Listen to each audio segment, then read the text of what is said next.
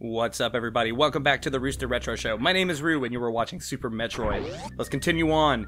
Last time, we took out the Spore Spawn. That was the last little mini-boss. Probably, well, the first mini-boss, really, that we've actually encountered in this game. No, wait, I take that back. There was another mini-boss. It was the Chorizo. Sorry about that. Yeah. Sorry, already forgetting the events of Part 1. But yeah, today, the goal is to put these super missiles to use and start unlocking some areas we couldn't get to before. And one of those being right about here. This is going to let us back out into that main, main central room that we were in before. Yeah, you'll kind of start to, there's not really a whole lot of those, but those little super missile blocks there, you'll see that from time to time. Now, I didn't go this way in the last episode, and you can probably see it, but yeah, it was just a green door anyway. So, super missiles, they open up green doors. Or it can take the place of opening one of the pinkish red doors.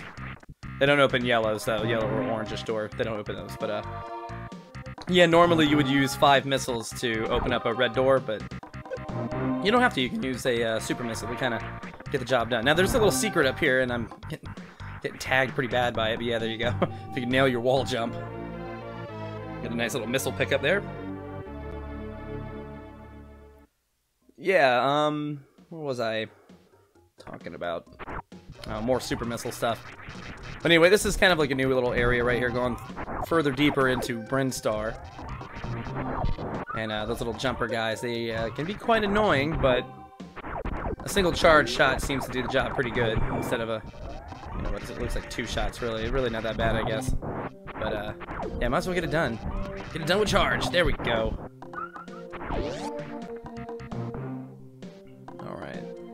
These little guys, you want to duck down, watch out for their projectiles. Just haul it across that. Make sure you hold down your run button when you do that part. And another green door. They're really throwing them at us now.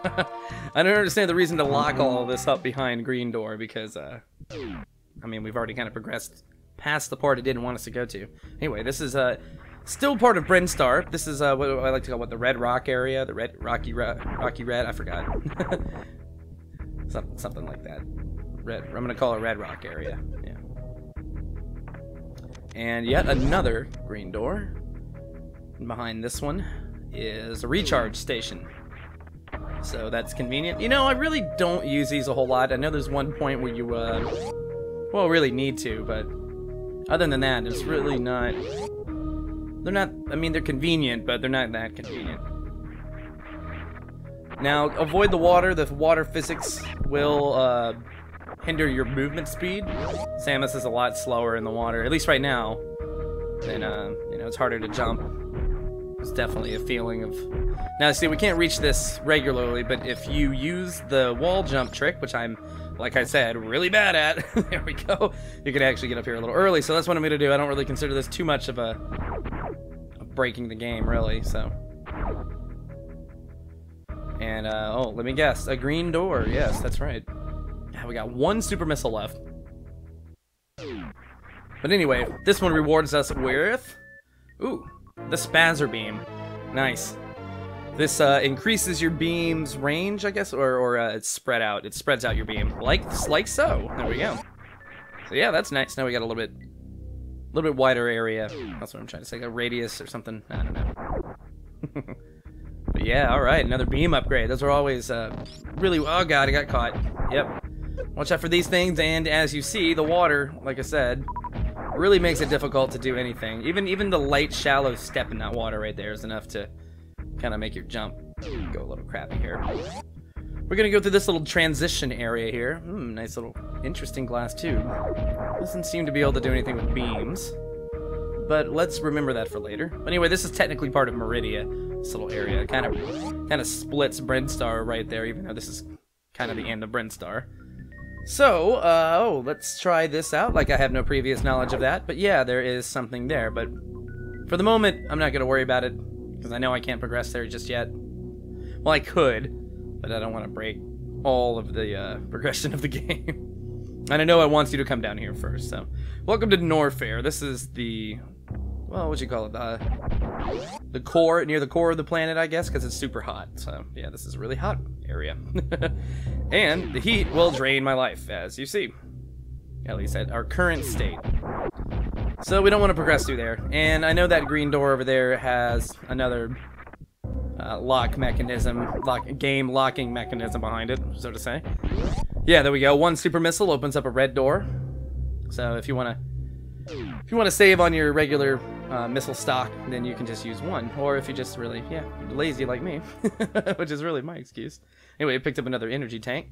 Looks like we can progress through here, so that is what we're gonna do. Let's see what's over this way. Take your time here, because that little fire crawler, he's gonna stay on that kind of on a set path, walking around the walls, and if you jump down a little bit too soon, you'll catch him, take a bit of damage. It's not like it's really bad or anything, but hey, we got another new item here. This is the high jump boots. And it does exactly what you think it would do. It makes you jump higher. Alright. So we'll be able to put that to good use. Right now, there we go. See, we wouldn't be able to reach that really so well earlier. Get more missile pickups on our way out. Always appreciated.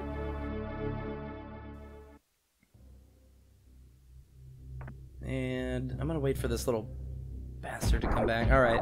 There we go. Plus, I think you need to kill him anyway to open the door. The door won't open. It'll be sealed. See, now it's flashing. You have to, for some reason, you have to kill that little fire crawler. I don't know why.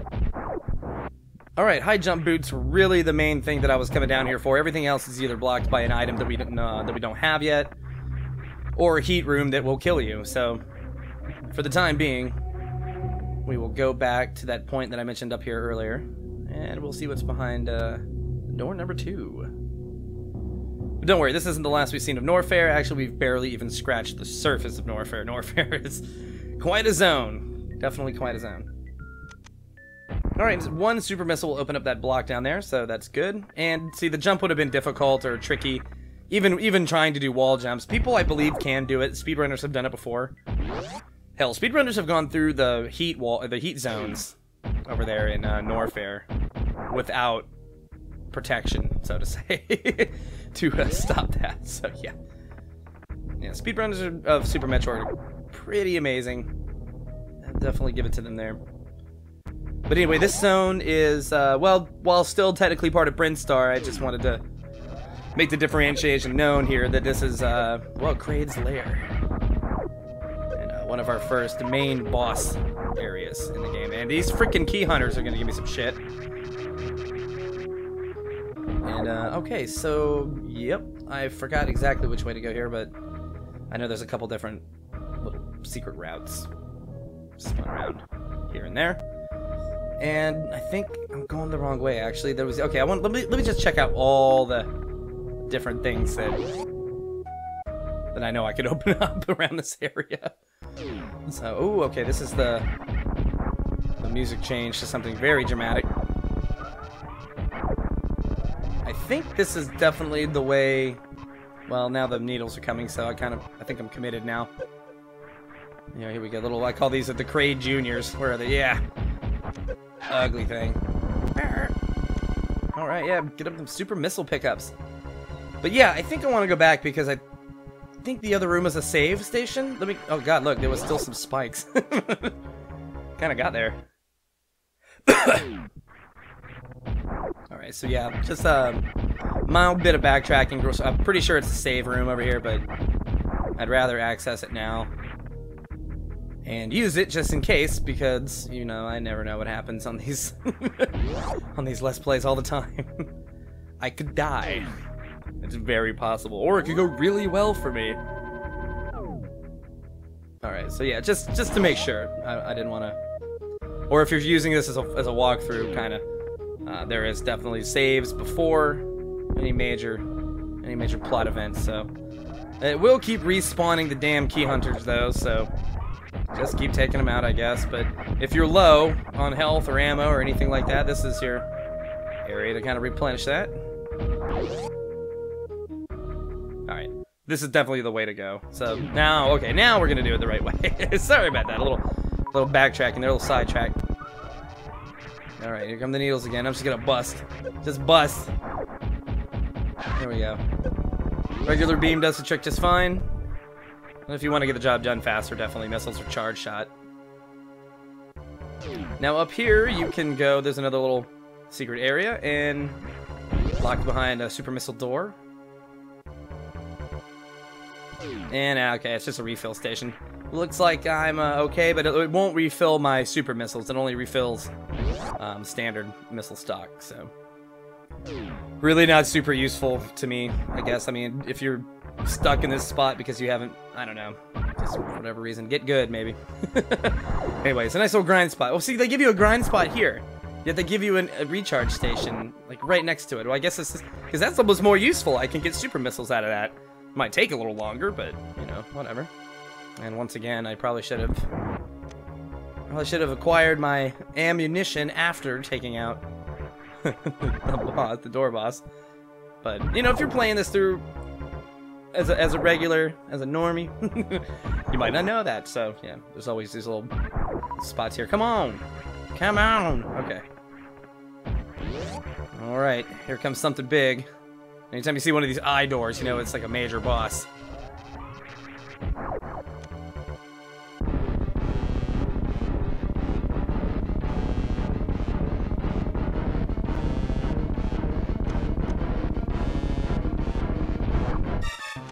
Holy bejesus, it's Craig!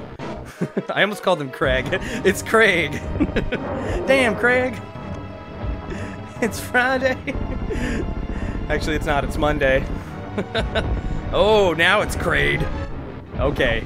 Giant boss battle here, ladies and gentlemen. Now, he's gonna shoot spikes out of his gut. Regular shot definitely doesn't do a damn thing to him.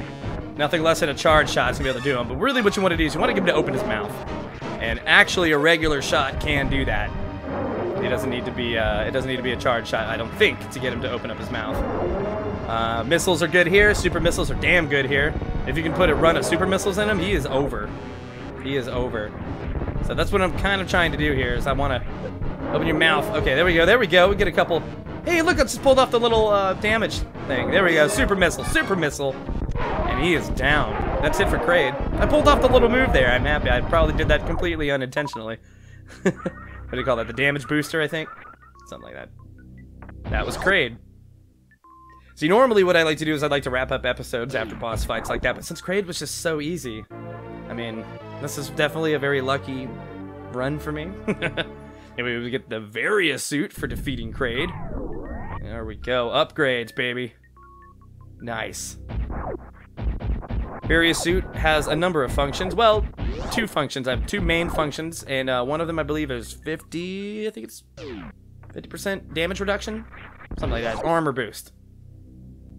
Halfway armor boost, something like that. And it also protects against heat. Or extreme temperatures, I should say. So, honestly, I think that would work the same in a cold temperature, you know, in a cold temperate area.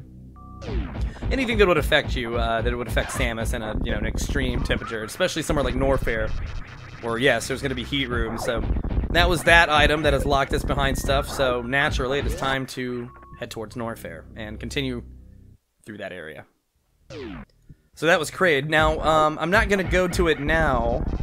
I will go to it in a future episode. That room that we found in the last episode where it had the statues. At this point, now beating Kraid, his statue would turn gray, letting you know that you progressed and have unlocked one of the 4 locks keeping you out of that, well, whatever it's keeping you out of. So there you go. This room we couldn't go in before. Let's check it out now. These little guys are kind of annoying. If once they get on top of you, they will start draining your health. But there is an energy tank here. So don't leave Kraid's lair without that. Very important. Definitely want to get as many of those as you can.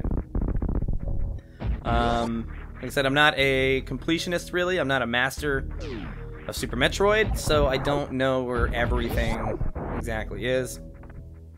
I'm just playing this at a comfortable storytelling level. Alright, so that is that. We can get out of there. We still have to use a super missile to open that little area again, but not a big deal. We'll get that refreshed, I'm sure.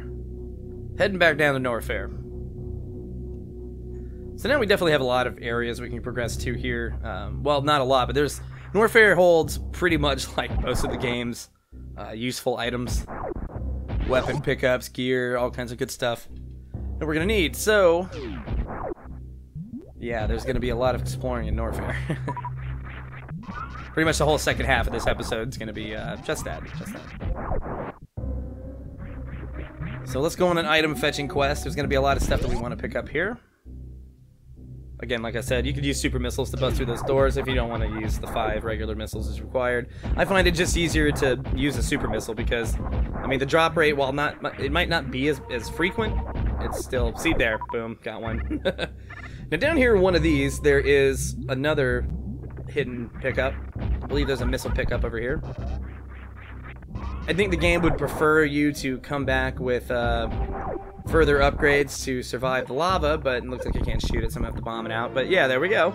Behind a bombable block, there is a missile pickup. And the damage that you're taking here is really not gonna be too bad. Lava drains, but it's kind of a slower drain, slower than acid. Well, that acid junk is worse. It also hinders your movement like water, so there's, you know, there's that. So yeah, lava equals a bad time right now. We don't want to jump in lava. Speaking of lava, it also rises from the ground. And these guys, these little jumpers, they do not, doesn't look like a regular shot does anything to them. Get these guys out of the way. Yeah, just take a nice tactical morphing ball. Or just stand completely still. Alright, this takes us into the, what I like to call the bubble room. This is the bubble room. The bubble room kind of gives you different options, different areas to go to. This is kind of like a central hubbish kind of little area. There's a save point right here that definitely don't really need right now. I'm just going to continue on, but there it is if you need it. Yeah, there's a couple different ways that you can go. In some areas you just can't quite get to yet, based on what items we've got. Now I'm probably going to get some stuff out of order. In fact, I know I'm going to get some things out of order. Probably put myself in situations that would normally get you stuck, but... Does that happen this episode, or does that happen next episode? I cannot remember. We will see. Oh yeah, I never made mention of bomb jumping. Bomb jumping is a thing. I used to be, oh god, I used to try to do that so much. It's like, oh, I know I can get there if I just bomb jump. I was a very, impressionable youngster. Just watching my cousins do it and stuff. They're like, oh yeah, you can get anywhere bomb jumping. There we go. Then hit the middle one, it looks like. Now this little area is gonna have these little crawlers, so try not to take damage if you can. They keep coming back and forth. Yeah, see, there we go. Or just pass them up. If you can bomb them, if you can line them, get them in a row, you can hit them with bombs that way. And screw you, buddy. God, that one gave me trouble. Alright, let's check out this next little area here. Definitely looks like you can go down. Okay, and this is one of those little areas again, kind of like a I call it a refill area. This is a pretty good one too, because well, not the best, just because of the lava placement. And it looks like we can't progress through there. We're shut in by a gate, and our beam won't go behind it. So just remember that's there for later. But yeah, I like that. Those little enemies, they cluster up in a group, so you can get a whole lot of pickups real quick. And this hallway, okay, yeah, I already know this is. We do not have the required item to pass through here, and actually that's more of a kind of a shortcut hallway anyway to get to this part of Norfair, instead of having to go the long way around. So we'll try the next. We'll try the next set. We'll go down this time. All right. And yeah, let's see what's in here. Okay, now this is a refill room. There we go. If I actually needed anything. Doesn't look like there's anything else in here, though. I think that's it. Unless I'm completely missing something there. Sorry, again, not a completionist. Not a master. I just really, really like Super Metroid.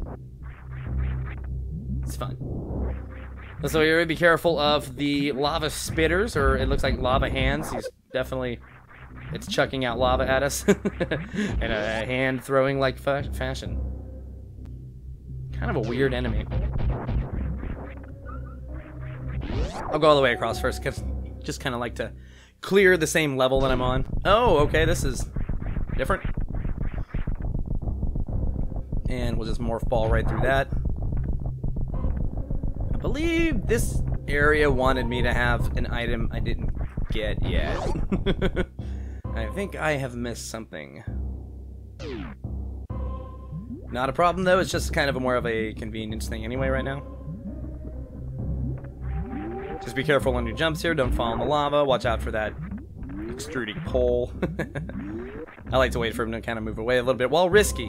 While risky, it was worth it. Here's another, oh, okay, they're a little difficult. Dragon kind of, like fire lizards. Hey, they're Lizafos. I saw you in Zelda. And yeah, I think I need to go up in this room. This is kind of where you, if you fall, this is where you come back out. I want to progress a little further up before. There we go. Yeah, probably a charge shot would be good, but I'm not really making the best use of that. Yeah, see, they locked it behind a pink door, pink, red door, whatever the hell. And just be careful with your jumps here. That guy's gonna keep shooting at you. These go up and down, up and down. Some of them go up, some of them go down. Use that to your advantage, you know, to make sure that you time your jumps a little bit better. Okay, now this area is definitely something you're not supposed to get right now. You're supposed to probably come back. But I know what's over here, and I want it, and I'm gonna get what I want by wall jumping. I usually take way more damage doing that. But anyway, for successfully doing a wall jump, we got the mighty wave beam. The wave beam allows you to shoot through objects. Handy, that's very handy. Probably something I didn't really make mention of, that beams don't do that, but yeah, there we go. Now they go through walls and floors and pretty much everything else. Unless it gets stopped by an enemy. Yeah, enemies stop the beam, I guess. Walls and floors do not. Very nice. Alright, and I believe there's fake floor around here somewhere. There we go. Yeah. There we go, fake spikes. I'll actually use one of these maybe just to refill my junk. There we go. I'm good. Is there anything? I don't think there's anything. Nothing too useful up that way. Alright, and that's wave beam. I definitely got that a bit earlier than you're supposed to. Yeah, wall jumping allows you to break all kinds of stuff in this game. You can pass. Yeah, lots of different things. Speedrunner's best friend, the wall jump. Especially when you can jump on a single wall, like just repeatedly. That's insane. But anyway, yeah, takes us back to the bubble room. So there we go. If you wanted to see where that all kind of winded back around, it winded right back around here. This is an important sector. Let's go up this way first, or next, I should say. First. I've actually been doing okay with speaking to English in these past couple episodes. What's happening to me? Am I getting used to this? Oh no. And book it. Just book it through this hallway. Don't worry about turning around, or don't worry about unleashing enemies. You can shoot them if you want, no big deal. And another pink door. Yeah, Item City in today's episodes. Very useful items. This is the speed booster. This is going to gratefully increase our mobility, for sure. Oh, and it looks like the lava is not waiting for us. Anyway, hold down that run button, and there we go. Speed booster. Awesome move, awesome move. A lot of things you can do with that, too. You can do the, what's called the Shine Spark move. The Shine Spark is when you're running at that high speed, and then you immediately, whichever direction you're hitting, you hit down immediately on the control pad. Will activate the Shine Spark mode, and then I believe it's... See, I've always been unclear about Shine Spark. Like I said, not really the best at all this. Yeah, I believe I should have had grappling hook first. I've been skipping some grappling hook. I'll have to find that anyway. But yeah, forgot what I was talking about. Great. It's just wonderful when that happens. Oh well. Must not have been that important. Wave beam is nice for here, you know, in case of those stupid little fire crawlers. Goodbye, buddy. There we go. Yeah, I forgot you could just kind of uncrouch from that area that we were in. Alright, so yeah, I'm gonna head back towards that area that we were at right here earlier, with the locked door here that we couldn't get past now, because the wave beam allows us access to that. Very convenient. So blue locked gate doors like that are no longer an issue. However, these stone crawlers things, they still are. We got a new variant of Space Pirate in here, though. These red Space Pirates. They're not too difficult, just a couple shots. Space Pirates are going to be pretty much the same until way later. Alright, and this takes us down to, shoot, and this is another new room. Get more of these, well, they look like, they should be in an aquatic area. But they are not. Ooh, okay, I'm pretty sure I know what's down there. So that would mean that there's got to be a save point right around here, I think. Yes, absolutely. Okay, good. This will probably be a good time to go ahead and call it. So make sure you take a save. See, I wish like in, well, in AM2R, these save points, they restore your health, which is kind of nice. I kind of wish those did that, but that functionality didn't come around anyway. But alright, thank you for watching the Rooster Retro Show. My name is Roo, and we'll see you on the next episode. Like, comment, and subscribe, and don't forget to hit that bell notification icon to be reminded of future uploads. See you guys next time.